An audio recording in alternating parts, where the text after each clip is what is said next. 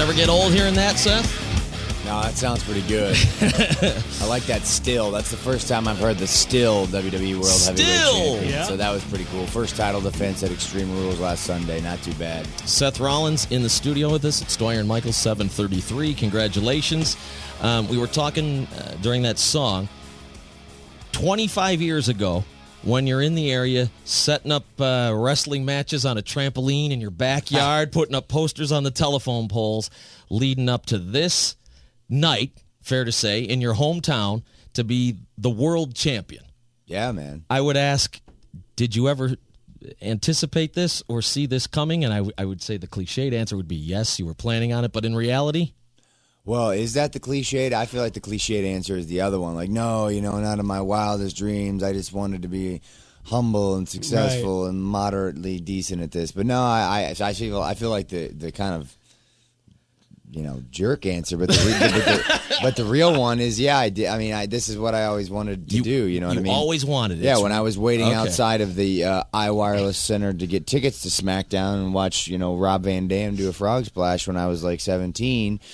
I was always hoping that I would be able to come back and some little kid would be waiting for tickets at the, iWireless Center for me when I'm the WWE World Heavyweight Champion. So, yeah, kind of. I did expect this, or at least hoped for it anyway. And were you the kid in the front row screaming at him going, I'm going to have your job someday? You're like Syndrome in The Incredibles? Yeah. I mean, Really? I mean, I was pretty intense, yeah. I mean, I don't know if I was going to take his job from him, but I certainly would love to have wrestled Rob Van Dam, which I have done a couple of times too. So that's pretty awesome as well. Now, it's a kind of a unique situation. You're in front of your hometown, but you're a bad guy, and people are cheering for the bad guy. In fact, I think, was it Randy Orton? It's like, you want this guy to win?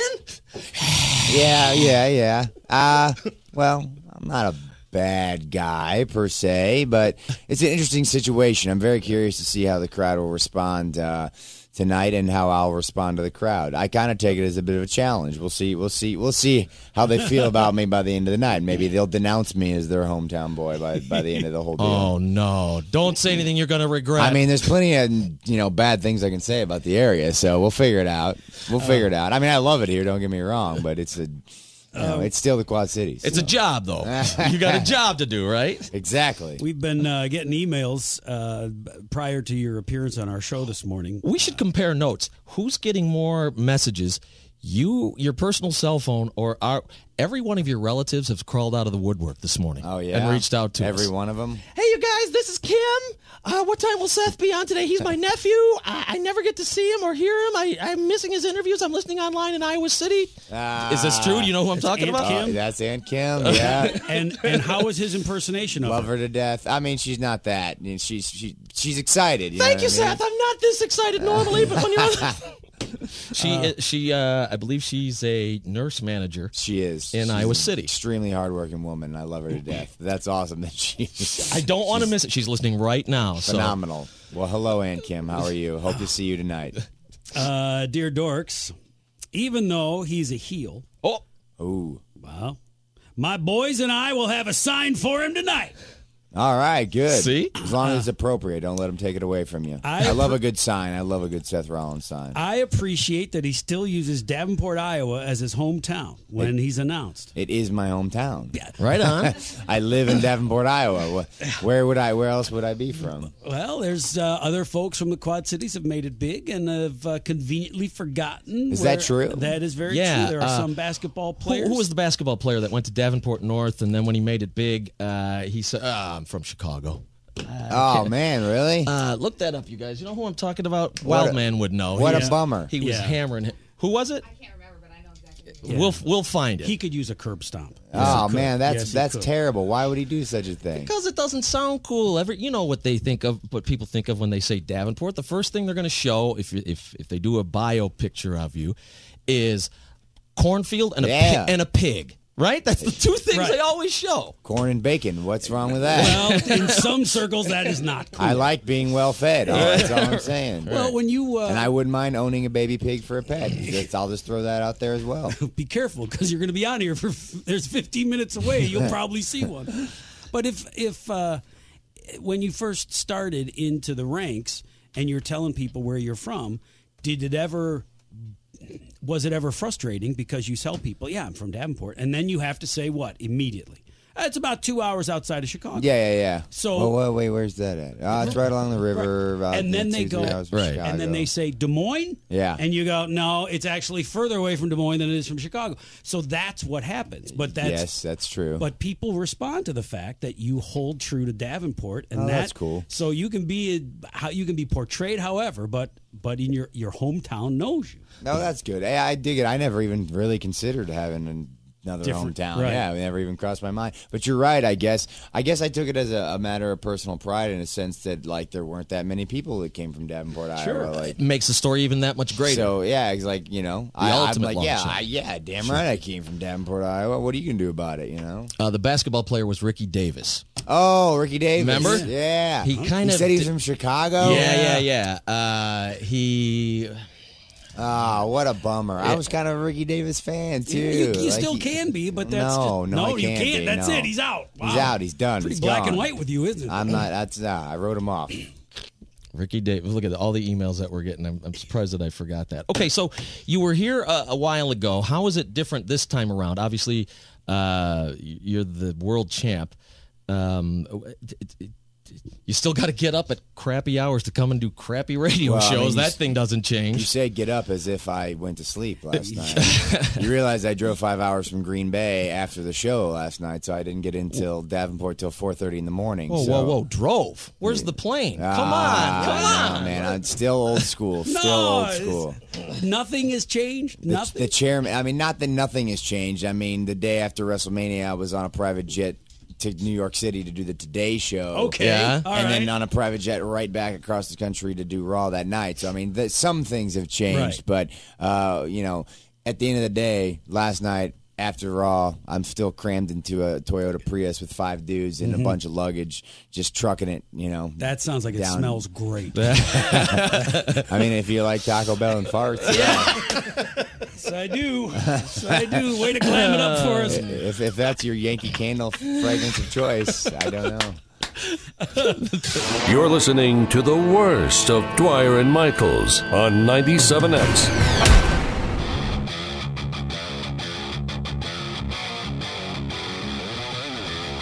Seth Rollins, WWE Heavyweight World Champion, in the studio with us.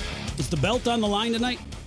That I don't know. I would be willing to say no, but you never know. Anything could happen. SmackDown. And we got King of the Ring finals tonight, too, before SmackDown. That'll be live on the WWE Network. So anything could happen, but I would venture a guess to say probably not. Matt, get a close-up picture of that belt. That thing is a lot heavier than I thought it would be.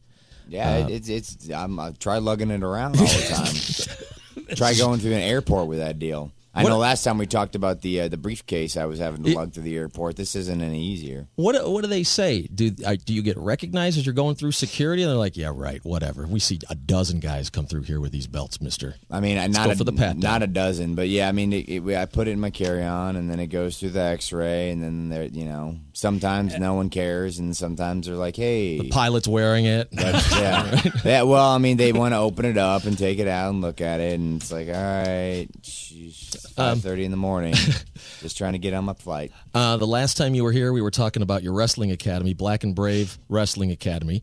It was full, and you were looking to start the next round. Now you're already booking for what? Next year, 2016. Yeah, we're all booked up. We just finished our second class a few weeks back. About to start our third class here in another week, and taking applications for 2016 because all of our 2015 classes are filled up. So that's pretty awesome. You told us that you would anticipate you would have at least one person drop out the first day. Did that happen? No, actually, Really? we did not have any. We did not. We had, I want to say 3 or 4 separate pukers though on the All right. first day, which was pretty cool. So- because the first day is not. It may not be what you expect. It's a little. It's a little. It's not good. It's not good. I like to. It's my screening process essentially. I like to bring the guys in, guys and girls, and put them through a bit of a workout and get them. Make sure they're there for the long haul. We did not have any people drop out the first day. Like I said, we had a good 3 or 4 pukers. But we had, I think it was like 11 people complete the class out of 12. We did have one guy drop out, but it wasn't. It was a couple couple weeks down the line. All right. That's a lot of kids also going through the the trampoline phase when they're younger, and then the ability to come in. I would do this class in a second if it weren't for all the physical activity, physical activity, and all that cardio. So if you could do, I don't know if you're doing like levels of classes, but if there was like driver's ed, I classroom, feel like there's a level of physicality to what we do that you just kind of can't avoid. So I feel like it just maybe not your thing. All right, I appreciate your honesty. Yeah, just need somebody to mop up or anything. But I still want to part with my cash. What if there was we'll take your cash. We'll find something for you to do. I get excited when I watch SmackDown at home. What if there was this is the way to watch it? You set up like a living room. And then there's some crap there I can break when things don't go my way, and that's my class. It's like it's not your stuff that you're breaking. Right. It's somebody else's stuff. Maybe it's Aunt Kim's stuff. No, I don't know. Oh, man. No, you don't want to. You don't want to test the auntie's China. Are you going to compete in the CrossFit Games? So I did the Open, which is like the Worldwide Open. Literally anybody in this room can sign up for the Worldwide Open. Except for me. No, you can sign up for it. They have a Masters division. Matures. Yeah, they're Masters. Masters. Uh-huh. So, anybody can sign up for it. It's a 5 week 5 weeks. Every week they release a workout. You have like 3 or 4 days to do the workout and post your score and video online, and then you're competing with your region. Now, I'm a professional athlete, but these guys train, they live, eat, breathe, sleep fitness. So, like, I didn't make the regionals. My team that I'm sponsoring that goes to our gym, they made regionals. And so they'll be going to Minneapolis here at the end of May to compete against all the other teams and stuff like that. Yeah. And if they do well there, then they'll go out to L.A. and do the games later in the summer. And they got a pretty good shot at it. Nice. They're great athletes. But, yeah, I'm all right. I mean, clearly I'm in decent shape, but, I mean, I just don't have – I spread myself pretty thin, but it would be almost impossible for me to make it to the games based on the level of training those top-tier athletes are into. The difference between you not making the CrossFit Games and everybody else goes back to work on Monday and goes, yeah, I didn't make it. You go back and you're the heavyweight champ of the world of the WWE. So, yeah, like I said, I spread myself pretty thin between a wrestling school and all the travel and being the WWE World Heavyweight Champion. The CrossFit Games would be cool, but for me, I just use CrossFit as a great way to stay in shape. So, well, we were talking. We got a question about that. How often are you at the gym here in town? So I'm home middle of the week usually. But every week you're there for at least a little while? Yeah. Like, we run classes Tuesday, Wednesday, Thursday, and I'm usually there Wednesday or Thursday. Okay. Or Wednesday and Thursday. And it's in the Motown, Moline location of Quad City CrossFit. So usually I'll be working out while the class is kind of getting going, and then I'll step in here and there and do a little bit of training. What do you bench? What do I bench? About 300. God, I admire you. Is that okay? I mean, bench isn't really my strong suit. Yeah, mine either. I'm with you. About $150 on a good day. Here's a question, and this is a great one. Would you ask this of Seth? When he won the belt, where was the first place he was excited to take it? To go and take it and say, see, I told you so. Actually, I took it back to Buffalo, Iowa, to my dad's house, where there's actually a picture on my Instagram of me and my brother out in our front yard with, I think he's holding the title, and I'm holding a little plastic case with a Jake the Snake Roberts action figure inside of it. And that was our collection jar when we used to have our shows in my dad's front yard. We would pass that around because we didn't charge admission, because clearly you could just stand in the street and watch it. But we would hand out this little collection jar, and people would put in a couple of bucks or some change here and there, and then after the show we would take that, there was 4 or 5 of us having matches or whatever, we would take that down to a delicious little restaurant called Clark's Landing. Yeah? And we would have a nice meal afterwards. So I just thought it was very fitting that I brought the WWE World Heavyweight Championship back to the place where we all kind of started. Where it all started. Yeah, that was my first instinct, was to take it back there. That's so cool. Let my brother hold it. You keep telling stories like that, it's going to be hard for people to not like you. Yeah, bad guy. Yeah. Here, listen to this from Twitter, which I think is very cool. Dear Dorks, Seth replaced CM Punk as my favorite wrestler. I hope he's as cool as he sounds. Welcome home, Seth. Dude, you are as advertised. It is. It's. I mean, there's absolutely we've had a lot of WWE guys in here, and we get along with almost all of them. Some of them have been, not cool, but some of them just are. But this is, I can't even begin to describe to people how different it is to have you come in here as the champ and not be any different, except you wore a suit jacket in here this time. That's really the only difference. It's cold. I feel like I wore a suit jacket last time. Oh, I don't think so. I mean, I'm not going to fight Justin, you. did I wear a suit jacket last time? I would have to go back to the videotape. Okay, because I pretty much always, for me, I always wear a suit jacket. All right. Yeah. It's shinier. Maybe it's a shinier suit right. jacket. Well, maybe the T-shirt was tighter, but something was amiss. So, do you get if you walk around the Quad Cities, are you instantly recognized, or do you just kind of blend in? No, I'm not even the Quad Cities. It's pretty much everywhere. Everywhere. At this point. Yeah, it becomes problematic. Like to go places, it becomes an issue. I'm not like John Cena level where like I literally can't go anywhere and I'm a hermit. But like if I am out at like a Target, I'm in a hat and like I'm kind of like what are you buying at Target? Looking around. Eggs? I don't know. You hear that, you folks from Target? Get an end cap. These are the ones right here. I'm actually a Hy-Vee guy when it comes to the groceries. To be honest with you, fair enough. Yeah. There you go. Well, they got farm fresh eggs, so Yes. I mean I like them fresh like that. I'm wary of the mass produced variety. But yeah, eggs, butter. I need groceries, man. I got to cook when I'm home. There's 1, 2, 3, 4. You got 5 people in here waiting on you. Oh, these are your people. No, everyone knows that your eggs are the best eggs, right? Right. Yeah, that's just how that is. So usually I don't, and I'm honest, I don't cook a lot of dinners, but every time I'm home, I do cook breakfast. That's like my thing, bacon and what's eggs. in your fridge right now that you would, if you had to make an omelet right now with the crap that's in your fridge? Well, let's be clear here. Today is my first day home in 3 weeks. Cheat day. That's I haven't be ugly. been. Well, first of all, I don't have a cheat day. I don't diet. Okay. Because I just eat what I want. Me too. We are so alike. Yeah. All right, but if we were to look in your refrigerator, we would find. You would find there's literally nothing in my refrigerator because I've been gone for 3 weeks. I cleaned it all out before I left, and there's 2 beers in there. All right. Because they keep and a beer omelet. So we open the frozen side, and you find. There's a good chunk of meats in there. A lot of steaks, grass-fed beef, stuff like that. But no popsicles, Tombstone pizza, ice cream, Ben and Jerry's. Ben and Jerry's ice cream. All right. Yeah, that's my go-to. Some other questions. Do you ever play the WWE video game, and is it weird to see yourself? Yeah, I own it, and I don't play it that often, but I've given it a whirl, and it's very strange to play as yourself in the video game. Do you look at people and go, I don't really look like this, do I? No, it's 2015. They got it down. Really? Yeah, the 2K games people are incredible. Like they, you go in and you do the facial scanning or whatever. Yeah. And, You wear those sensors and yeah, I mean do you all have the like moves? crap everywhere, and you stand there and they take real like high res photos of your face and they map it right onto that. Dude, it looks just like me. My hair even moves around. Very, very strange. And very strange feeling. And does the Seth Rollins on the video game, does he do more stuff than you? Can he do more than you can do in real life? Come on. Well, now.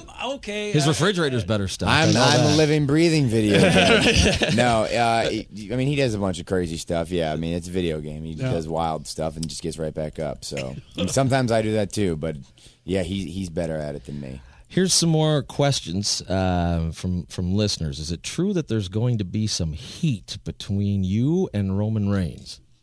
I mean, Roman Reigns and I don't get along. That's very clear. It's been clear for a while. I mean, it's been a year since I broke up the Shield and smashed a chair into his back. So, and not to mention, I took away the greatest moment of his life when I stole his WrestleMania victory. So, I don't see why he would like me.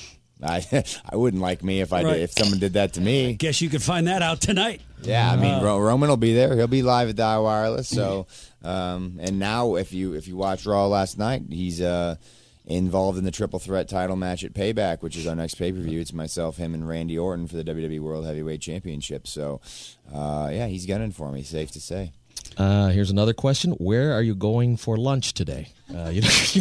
Lunch? They'll cater us at the building for Okay, that. all right. Yeah, I mean, I got to be over there early, so I'll be eating catering. These are all questions from Twitter. What is the biggest obstacle you had to overcome in order to become the champ? Man, you know what? My own ego, actually.